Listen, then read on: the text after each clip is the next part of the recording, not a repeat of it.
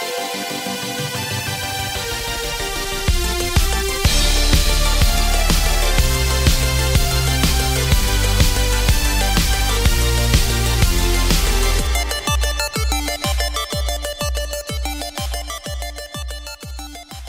everyone, welcome to another Sports Psych show. I am really excited today and slightly out of my comfort zone. I have leading athletic development trainer Vern Gambetta on the show today. Briefly introducing Vern, he is currently the director of Gambetta Sports Training Systems. And Vern's CV is, well, we could actually do a whole show based on Vern's CV. It's absolutely ginormous. Hence why I'm so excited to have him on the show. He's been the Director of Conditioning for Chicago White Sox, Director of Athletic Development for New York Mets. In football, and for everybody in England, that's American football. He has been consultant to San Francisco 49ers, Kansas City Chiefs. In hockey, he's worked with San Jose Sharks. He's worked hugely in tennis, softball with the American women's softball bronze medalists, and in Australian softball. Sorry, Australian. I knew I'd go wrong somewhere. And he's also been a conditioning coach for several major league soccer teams. For the US Men's World Cup soccer team as well. You've already corrected me, Vern, but have I by and large got things right there? Oh yes, by all means. I mean, it's I guess having a CV like that just reflects a certain amount of longevity. This is my 50th year of coaching, and I think the part that you didn't mention that I don't know if I'm most proud of is having a deep background in athletics for track and field for the Americans, and keeping my skin in that game continually, not to the extent that I once did, but because I think that for me has been the foundation of any success that I've had, was what I was able to learn and implement as an athletics coach. So all those other things are icing on the cake for me. So as a sports psychologist, your area of expertise is something that I've been well acquainted with in terms of working alongside some fantastic sports scientists, some fantastic strength and conditioning coaches. But as I alluded to, I'm fractionally out of my comfort zone here, and obviously this being the Sports Psych show, we're going to bring it back to sports psychology and your thoughts, your feelings, your experiences related to sports psychology. But putting to you what you do or how you describe what you do, what I've read is that you would say that you're involved with athletic development, and that the way you go about this is functional training, which in essence is building foundations in movement skills and physical literacy. Am I on the money there? Spot on. You're right on, and dealing with the whole athlete, which and not trying to tease out and train any one component, i.e. speed, strength, aerobic capacity, whatever, but put them together in the optimum blend relative to the demands of the sport and what the athlete brings to the table in terms of physical and psychological qualities to enable them to compete to win in the competitive arena. And, it's to do that demands really an eclectic approach, looking at the whole person and focusing on the process. So that's what I do. And one thing that you probably very few people don't know, and this is one of the reasons I was excited to be on your show. I have a pretty extensive background in sports psychology. I had a class, believe it or not, in sports psychology in 1969 at University of California, Santa Barbara, one of the first classes ever taught by Dr. Bill Hammer, and we had our textbook was Tutko and Ogilvy's Problem Athletes and How to Handle Them, which a lot of people have never even heard of. And Tutko and Ogilvy were pioneers in the field, and he had Tom Tutko come and talk to our class, and it was tremendous, and that led me to Craddy and Vanek's book, and it was something that I incorporated. I knew that there had to be another element, and that's why I said today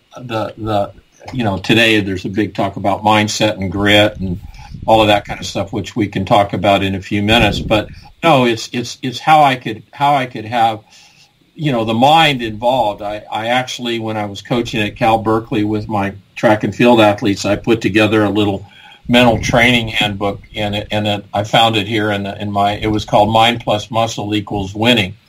And the book that really influenced me later in the 70s was Bob Nidafer's The Inner Athlete. And ironically, in 1983, I worked for Bob Nidafer for a year as he was developing the TASTE test, the test of attentional and interpersonal style. So maybe this is unfair. I've kind of ambushed you a little bit with my background in psychology, but I'm interested in talking about psychology. I've had great experiences with it and not so great experiences with it. And I've seen it sports psychology used well and used as a hammer, and it's a important part of every coach's coaching, how would you say, not toolbox, but coaching skill set to me. So sorry for the long-winded discourse. No, I love it. I don't know where the entrance point is there. I mean, there's so much that so much rich information there. I mean, I just want to take you back. Ogilvy, I assume you're referring to. Is it Bruce Ogilvy? I think it was. Yeah, that's right. I'm as much an anorak as you are about this stuff. But you alluded to writing a book, Mind Plus Muscle, or a kind of a mini book for your athletes, Mind Plus Muscle Equals Winning. So I suppose a couple of questions around that is, do you remember the basic content of that? And obviously we're going back to would that be the early 70s, around that time? So what kind of stuff did you write about, and how was that received back then? In that case, it was the late 70s. It was 78 to 82 at University of California, Berkeley. So you had a pretty intelligent population, and it related to. I can remember it exactly. It related to goal setting and step by step what you had to do, focus, and stress relief, and then we did a fair bit on visualization.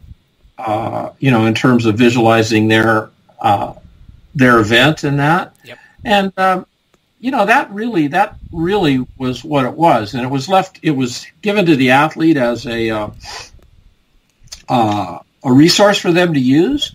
And some really embraced it, and others just weren't, that wasn't what they needed or whatever, and it really started before that, though, when I was coaching 12, 13, 14-year-olds, and you could see how kids, they were kids, obviously, dealt with, anxiety, test anxiety, because I taught some of them in the classroom in history, and then had them in, and that. And we realized real quickly that the kids that were real clear about what their goals and how the steps that they had to do to achieve their goals handle that better. And we talked, one of the things in the Mind Plus Muscle Equals Winning was a lot of work on self-talk and also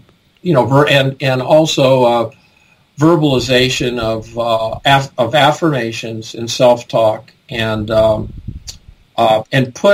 of the things in the team setting was put up, not put down. So that was, that was important. So yeah, it was only 10, 12 pages really of kind of thoughts put together up to that time that I was able to cull from various resources, but I think it was helpful. It was certainly helpful for me as a coach to assemble that, so.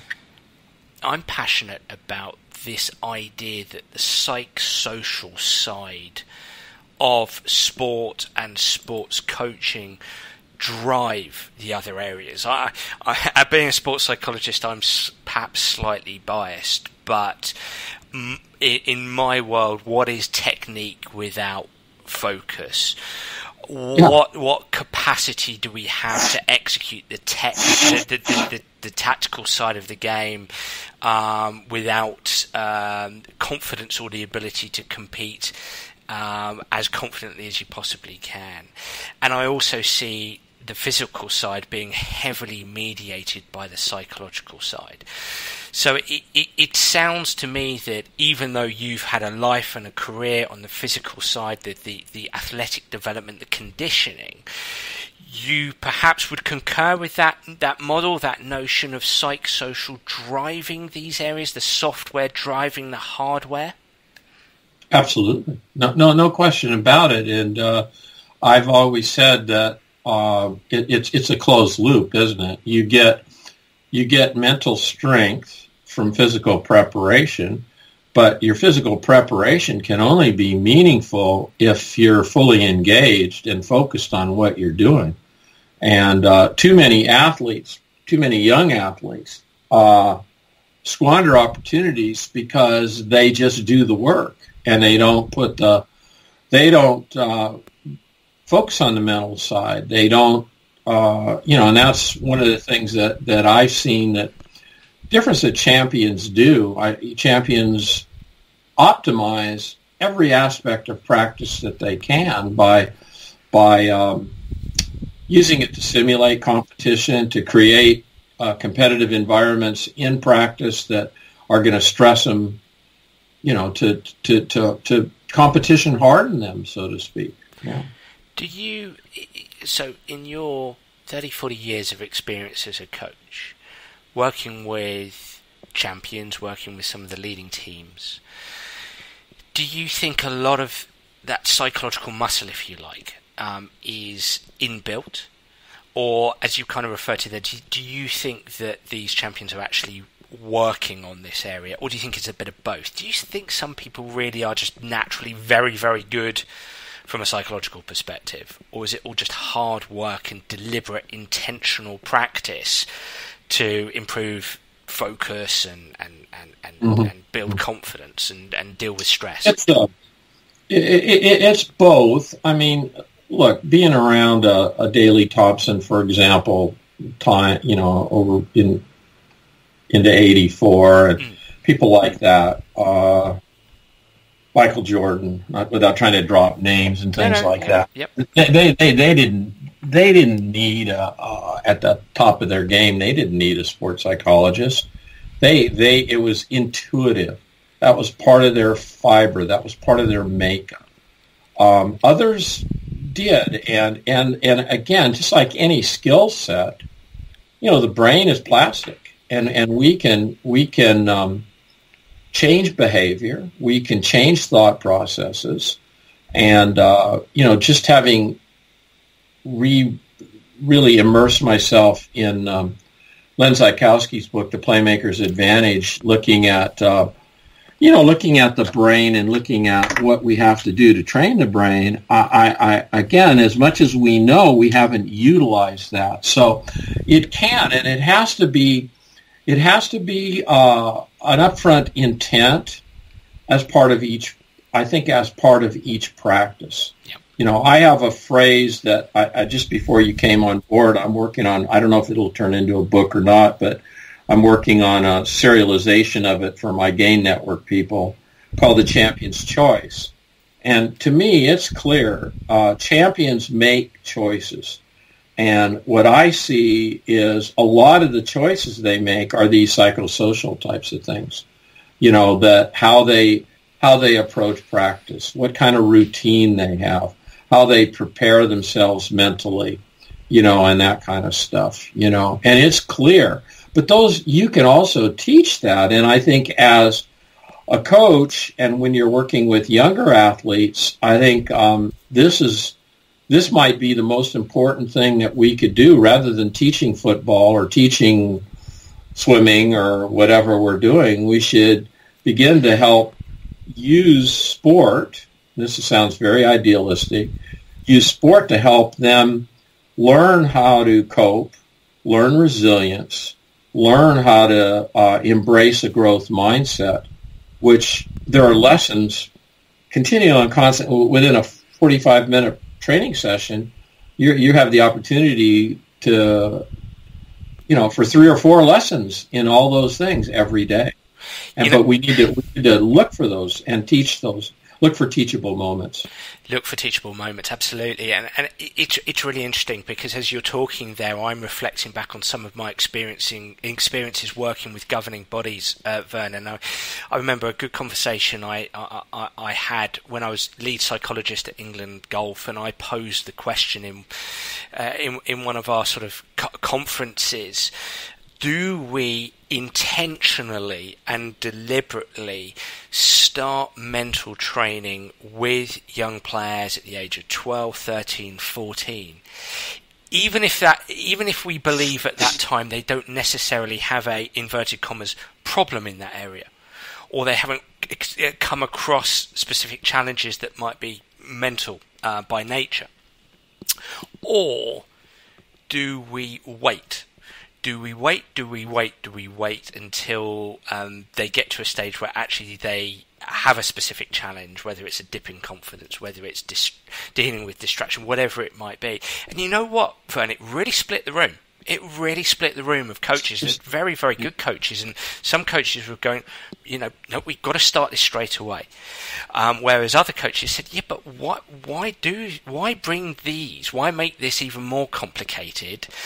Why bring these additional factors in at 12, 13, 14 when that's not an issue for them at that age, or for some of them?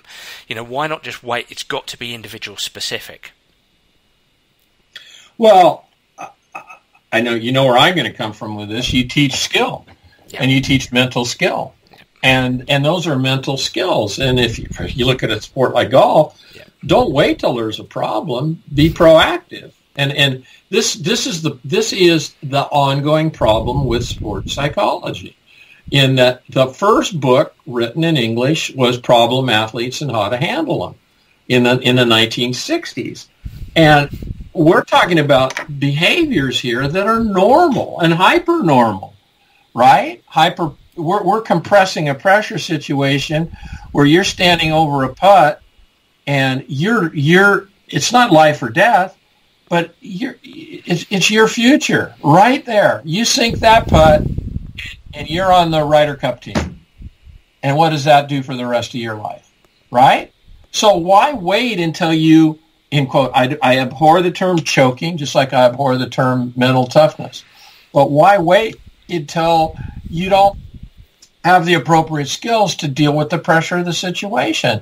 So you can, and this is the thing. The other problem here is that we've tended, and this is what the mistake I made at Cal and at other places, is we tended to separate the mental training from the physical training. We'd sit in a room and talk or visualize or do progressive relaxation instead of doing it in the sport venue as part of practice. And this is what I saw Harry Mara with Ashton Eaton and his wife. It was all, I watched several sessions with them, and it was as much mental as it was physical, but it was all transparent and part of the training session, and there's a really good sports psychologist, Christina Fink, that works with the Philadelphia Union and Philadelphia Union Academy, and she was an All-American high jumper and Olympian from Mexico, and I knew her when I did some work down in Mexico, and I had her, my 1,500 meter runner, go see her. And they sat and talked, and then she said, the most important thing I can do, Peter, is to come out and watch you race. And just watched him race, and then they just walked around during his cool down and talked about what his thought process was and gave him some and Peter alludes to that, has alluded to that. That was a couple of years ago, several different times, about how valuable that was, So anyway, no, we still have this mind-body dichotomy. We've got to get rid of this divide and recognize that it's unity. It's everything works together. So. It's really interesting, this sort of socio-historical context. You talked about that first textbook you read back in 1969 of problem athletes and how to deal with it, or whatever the title was, and problem, that word problem. It keeps coming up. Psychology has a burden. Sports psychology has a burden of definition, because it comes burdened with that notion of, well, it's for players, it's for athletes, it's for competitors with a problem. And for me, that leads to the next challenge, which is it leads to isolation. The isolation of sports psychology, or the psychosocial piece. It's historically. I've gone into, say, soccer clubs, and it's been, Dan's over there for you if you need him, if you've got a problem, and so it's isolated. And for me, I'm very much trying to sell in this notion of integration. Now, absolutely, if it's clinical psychology, if it's serious depression, if it's eating disorders, that is absolutely a case for isolation. And then above that, see, I separate psychology in sport into three areas. You've got the performance psychology piece, which is above the surface level. You've got the well-being piece, which is at the surface level, and then you've got the clinical psychology piece, which is below the surface. So that's isolated. Well-being encompasses a bit of both, but then the performance psychology piece has to be out in the open. It has to be integrated. A lot of that happening through coaches alongside the sports psychologist, and as you say, on the pitch or the court or the course. Now, I think just the other challenge we've got there, Vern, is that we've then got the how-to piece. Well, for me, I've got a lot of grassroots coaches, and where I've tried to take my career as a sports psychologist is demystifying sports psychology, because there's a lot of grassroots coaches, volunteers, who'll say, okay, well, I hear you guys, I hear you, Vern, and I hear you, Dan, talking about integration, but hey, I'm grassroots, I've got an hour and a half with my players a couple of times a week, how do I do that? So I think the challenge we've got is helping upskilling coaches to have applicable tools and techniques and frameworks and philosophies that not just relate to the tech-tac piece, but also the psych piece as well. Agree 100%. And in your training plan, you address that. I mean, if we're going to do small-sided games, with a goalkeeper, well, then, assuming you have a goalkeeper coach, then the goalkeeper coach is talking to the athlete about certain situational awareness. There should be, it's not just physical facts of passing the ball. It's understanding how you open your vision, which is how you pay attention, right? And so, again, you don't have to call it psych. It's just total integration. And to me, the great coaches that I've been able to be around, this is what they do. They're great sports psychologists because they understand the applied side. And you see some people that are labeled great coaches that achieve that through manipulation, domination, and control. And that's the dark side of this, isn't it? It was really interesting watching this thing on Apple TV about Man City and how Kevin De Bruyne was. I'd forgotten that he'd been at Chelsea, And basically, the great one, Mourinho, almost destroyed him. And he does. I'm sorry, I don't know the man. I've tried to read and understand everything, but I think watching behind the scenes, watching Pep Guardiola is a master psychologist. He's a master teacher, and he knows when to put the hammer down, and he knows when to hug a player, and that. Where the other guy's method is I call it manipulation, domination, and control. Which is, and so it can be a positive tool, it can be a negative tool. I think one thing that I found as I got a little bit overboard with sports psych sometimes in terms of, I think we got in the early and mid 80s, and with my decathletes too, we probably got a little too introspective, a little too much into thinking and not enough doing, and not enough of this actual blending, on the field, on the pitch, on the track, and that kind of stuff, and that's where myself as a sport coach, as a athletic development coach, I want to work with somebody like you, like a Christina Fink, or somebody like that that's going to help me develop my skill sets continually and constantly. And I know when I was director of conditioning with the White Sox, and I brought the whole sports psych piece, part of I was basically, in essence, a performance director before they called it performance director, and brought sports psych in. We used the test of attentional personal style with the players. We used it with the coaches, and they were scared spitless. The coaches were scared spitless. And I said, look, we're not going to go in and work with the players. That's not sports. We're going to help you be a better coach.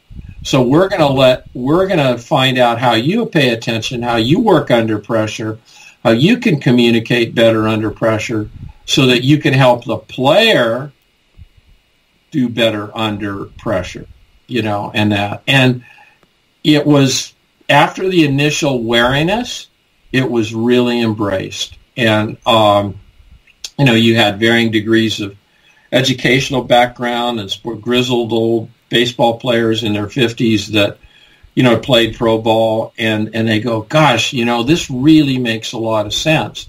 So we use it to improve. We use sports psych really to improve the quality of coaching and the ability to communicate better with the athletes and establish healthy relationships to help the athletes cope with. Because minor league baseball is really tough because they're trying desperately, to make the big leagues and that, and pressure is. Every at-bat is a pressure situation, So that was an example, I think, of how we were able to use it in a positive manner. Just going back, because I want to focus in on that baseball scenario, but just going back to Pep Guardiola versus Mourinho, I mean, I just think that Guardiola, something I always say to coaches is when you coach, no matter what sport, no matter what activity you're coaching, you have two dials. You have a stretch dial and you have a support dial. And I think the best coaches, to simplify a complex scenario, the best coaches are the ones who can get that balance of stretch and support, who at times might turn up the volume of stretch and turn up the volume of support, or even turn down the volume of support when the volume of stretch is high, to help players act more autonomously, to help them self-regulate better, and vice versa. And I think Guardiola, from what I've seen, and I haven't met Guardiola, I haven't been inside Manchester City camp, but from talking with people in there, he's brilliant at getting that right. Coming to the utilising the test of attentional and interpersonal style, and for any listeners, that's the work of Robert Niederfer, isn't it? And it's very much, Nidifer talks about focus of attention. I'm going to try and get this right. I'm going into the back of my mind with the information here, but internal versus external focus of attention, wide and narrow, wide versus narrow, right? And so, with baseball, working with seasoned baseball players, were you helping them shift their focus of attention to optimize their performance? Were you talking to them about the advantage of having an external focus versus internal, a wide versus narrow? Was that how you were using Nidifer's work on attention? Yeah, the wide versus narrow is more Gabriella Wolf than it was, I think. Yep. But Bob's was what happens under, how you react and how you're focused, how you pay attention under pressure. Okay. And then you narrow. If some people narrow, some people need social support, some people need isolation. And so what we tried to do was make the players aware of their attentional style, and the manager aware of their attentional style, and how the two would match up to facilitate optimum communication and teaching in various types of situations. Okay, and so I know that under pressure, that as I've taken the test several times, and Bob's given me feedback, that initially I need to be by myself for a minute. Well, if I'm coaching the team and I walk away from the team and they don't know that, they're going to go, geez, that bugger's just abandoning me. Where I know I need to get control of my emotions, control of my thoughts, and then walk back and then be a rock for them. So no, it was used to facilitate a greater awareness within the player and give them the tools to be able to use their mental skills, compete to their strengths, I guess, is really the best. And again, there's a lot of other instruments. I'm not big on psychometrics. I just happen to have been exposed to that early. And it was simple. There was a short version of the test. In regard to baseball and also in football, it was in English and in Spanish. So in at least in football, soccer in North America and Central America, the bilingual aspect is English and Spanish is pretty important, and the same thing in baseball. So that was why. What I love about what you've just said is you've kind of alluded to the notion that by working as a coach, working on my own mindset or understanding, in this case, your attentional style, it had a positive knock-on effect with your relationship with the players you were coaching. By you knowing you better, you were able to communicate with the players, hey, look, when you see me do this, I'm just focusing my attention. I'm not snubbing you. This behaviour isn't something that's unhelpful. It's something that's helpful for me. So just bear that in mind. So it's working. It's something I found in my work is by helping individuals become more self-aware, by helping them improve their capacity to think about their thinking, their meta ability, if you like. That helps them become better teammates, in essence. Well, and here's the thing. If I were king for a day, or I were a performance director or head coach, the only place I'd probably be a head coach would be an athletics coach or something, I would find a sports psychologist that would be not my shrink, but that would be my shadow. They would be my shadow. They would be in on all the planning meetings. They would give me direct daily debriefs of my interaction with the team, with the staff. If I can be, it sounds like I'm making it very I and me kind of centric, but and that would actually, their responsibility would be the coaching staff, okay? Because the coaching staff is the constant. The players change. And if I can improve the quality of the coaching staff relative to the players, just think how much better you can be. You're not talking marginal gains. You're talking quantum leaps here. Communication within the coaching staff. Okay, communication with the backroom staff. All of this kind of stuff. That's where this can be incredibly valuable. But we're not exploring the resources that we have available today. This is what hit me reading The Playmaker's Advantage and interviewing face-to-face and spending about 3 hours with Len Zykowski. Len's a little bit, I think he's a year or two older than I, so we're both 50-plus years in this crazy world of sport. And looking back, we realize the tools that are out there now that are just not being used, that in this whole realm, that it's depressing and exciting.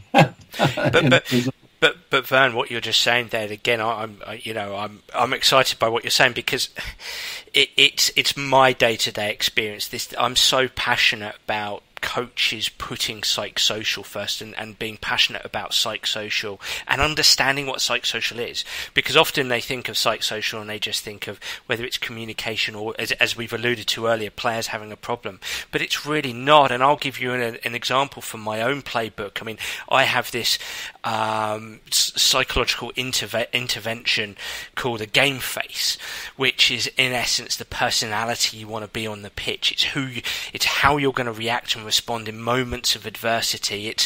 It's almost like the individual zone of optimal functioning, if I was to use a psychological term. And where I get really excited is in my consultancy when I'm working with a team or a club, an organisation, and I'm working with a few players, and we co-create a game face. When the coaches are engaged and interested, and they can reinforce that game face in training, in practice, when they can ask a player to be their game face and show them their game face when they're doing a small-sided game or a keep ball, and then when they get into the changing room, the dressing room before a game, and they're reinforcing, come on, in this match today, for you to give yourself the best chance to have an 8 out of 10, 9 out of 10 performance, you've got to have a 10 out of 10 mindset, or as close to 10 out of 10 as you can have. That means I want to see your game face. If you miss a great chance, come back to your game face. If we give a goal away, come back to your game face. If you go a set down, come back to your game face. If you make a few bogeys in a row, your game face, your routine. So when coaches are passionate about this, Vern, that integration is just, it's so powerful. And that what breaks my heart is there's so many coaches out there who are good anyway, but that without having that psychosocial at the forefront of their mind, they prevent themselves from going to great. It's where that classic Jim Collins line of good getting in the way of great. Yep. No question. And it's right there in front of us. It's right there for us to use without additional effort. And again, it's use Collins. That's what separates the good from the great. I think when you spend a bit of time around great coaches in individual sports or team sports, you recognize that they're dealing with the total individual. They're looking at how they can still do all of that. So one thing you mentioned in your email when you contacted me about being on too was, and this has really was this whole issue of mental toughness, and this has really come to the fore, as you know, in the States now with this issue. There's been a big thing with the University of Maryland football where a player was killed. Basically, I notice I said killed, didn't die. He was killed during basically a mental toughness type of workout. And I've been pretty outspoken, and I think maybe that's what attracted you to have me on, in my criticism of mental toughness. I abhor the term. I think it has a lot of negative connotations, and I know what people are alluding to, that the champions have this. Doc Councilman, the famous swim coach from Indiana, called it the X factor. But it's I call it resilience, mental strength.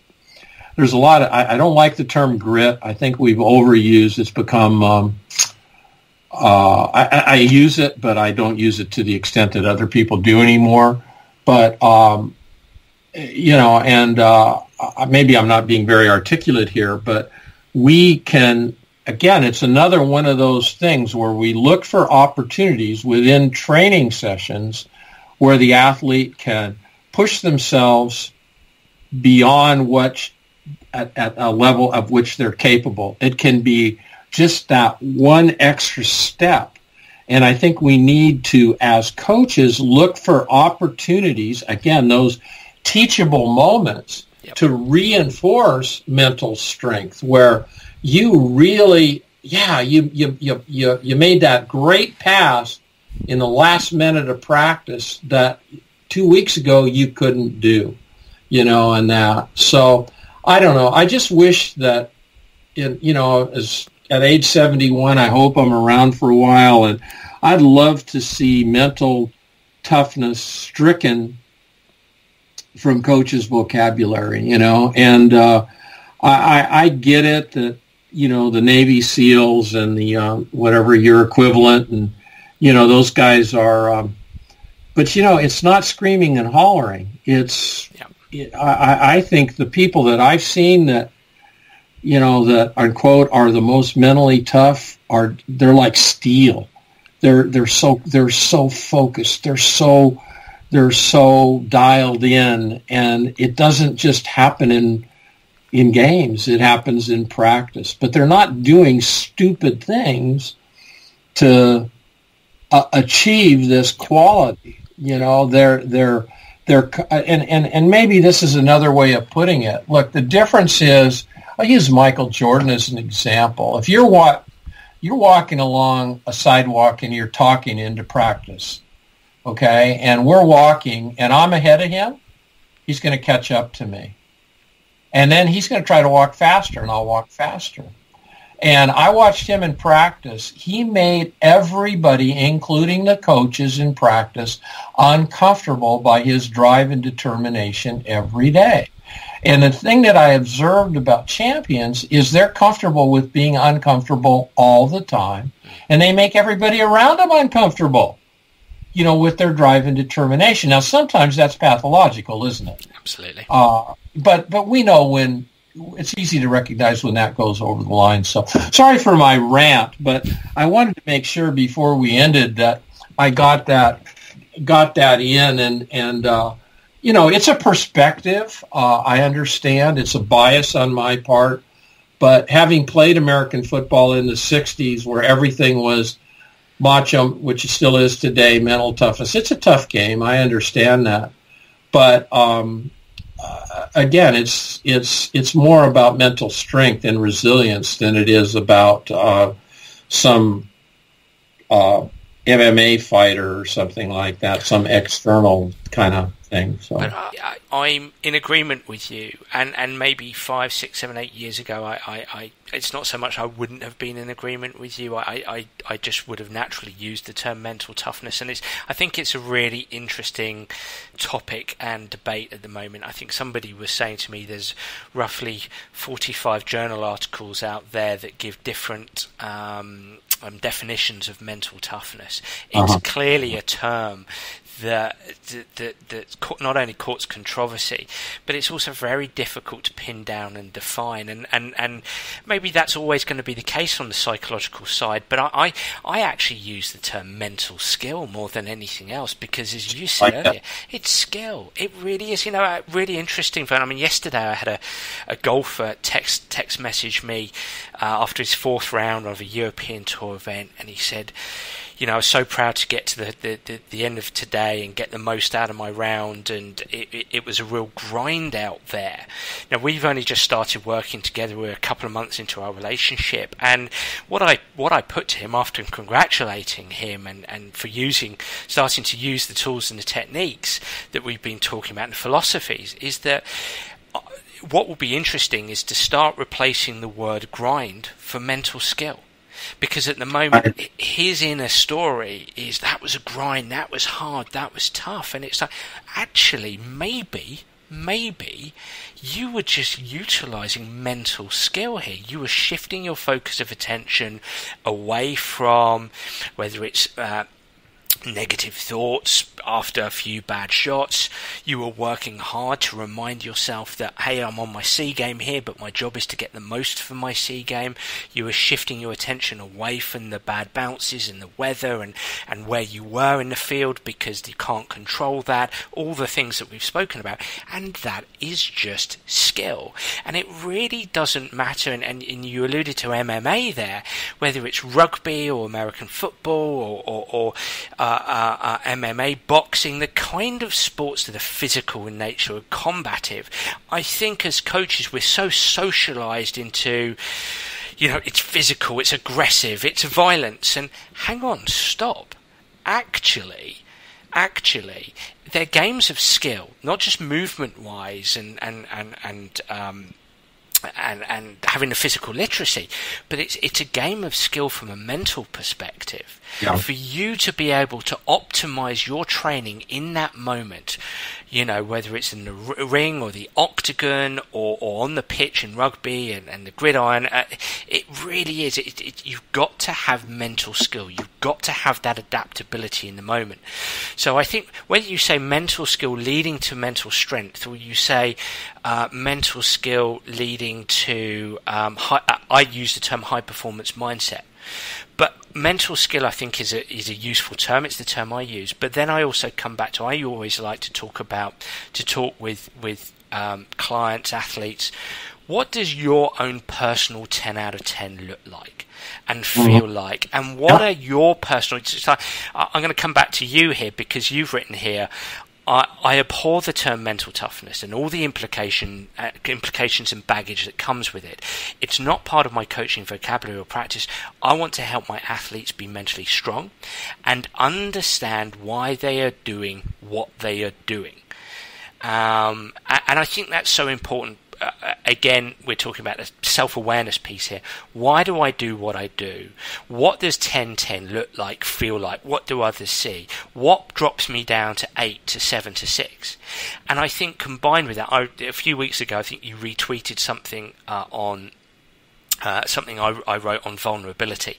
And I think what you're kind of saying as well is when we use this term mental toughness, we almost stop giving ourselves permission to be vulnerable when anxieties and worries and doubts are part of what's being human.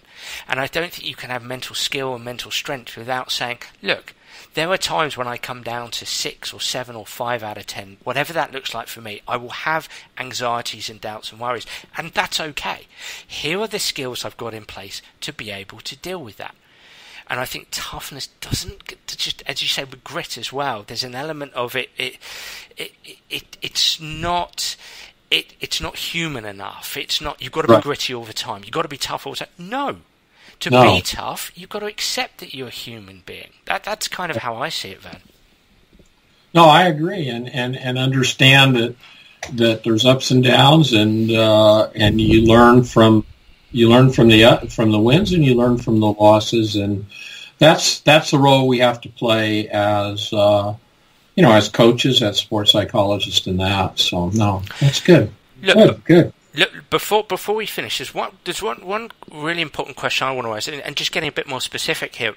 So you've done so much in athletics, and I think this is a really interesting thing, whereby if you take a sport like soccer, where there's a great deal of complexity there, there's a billion different options going on at any given time.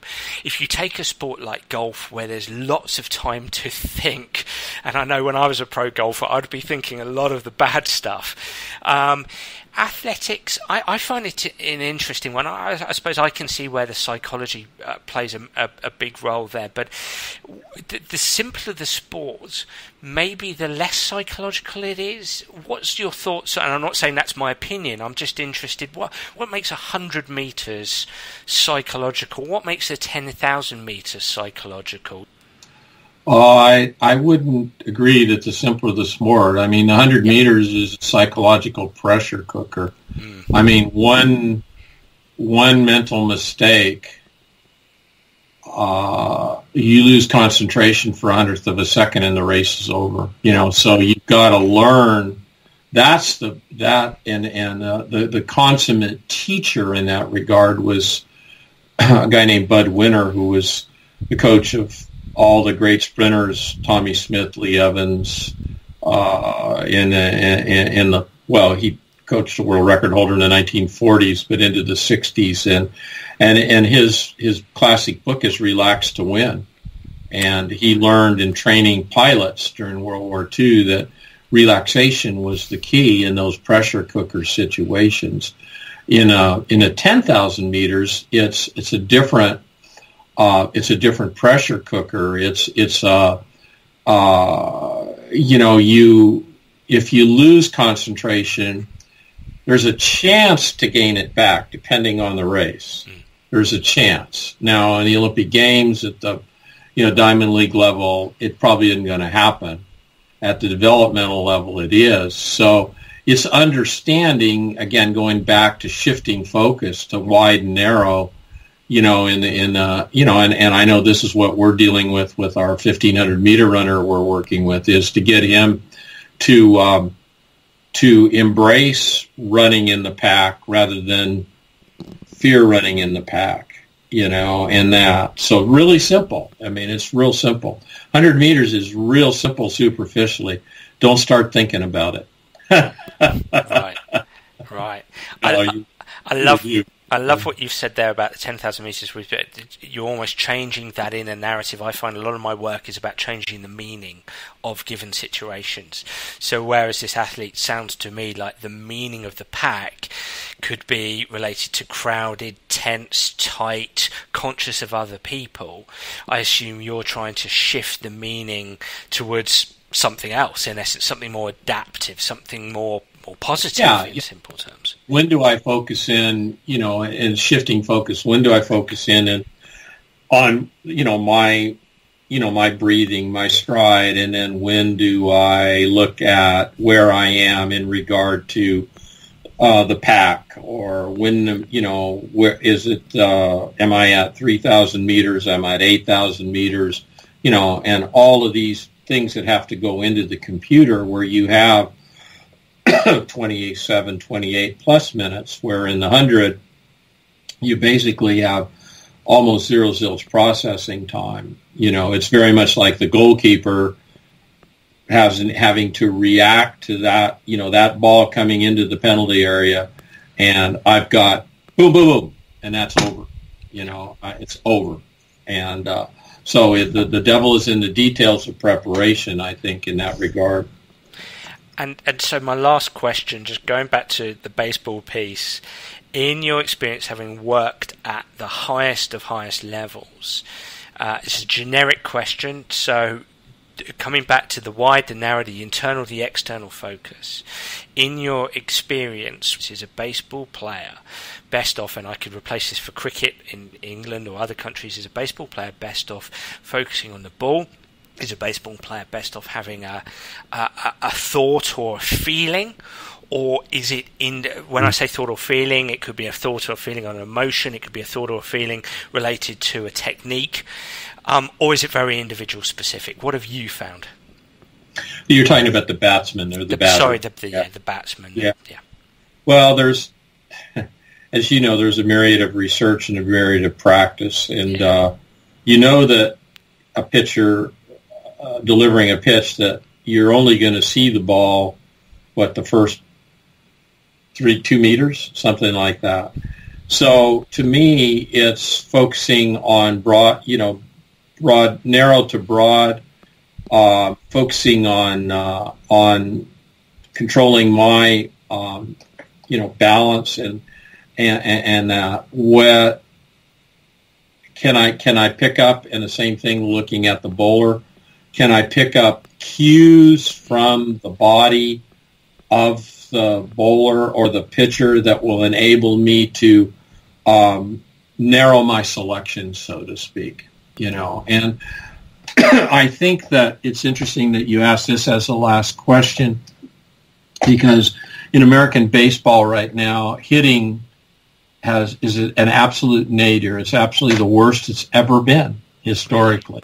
Okay. And that's another topic for another podcast. And I have a lot of opinions, and I don't think we've done a good job of understanding what we know as skill acquisition and recognition. And it's not vision. It's not the physical act of vision.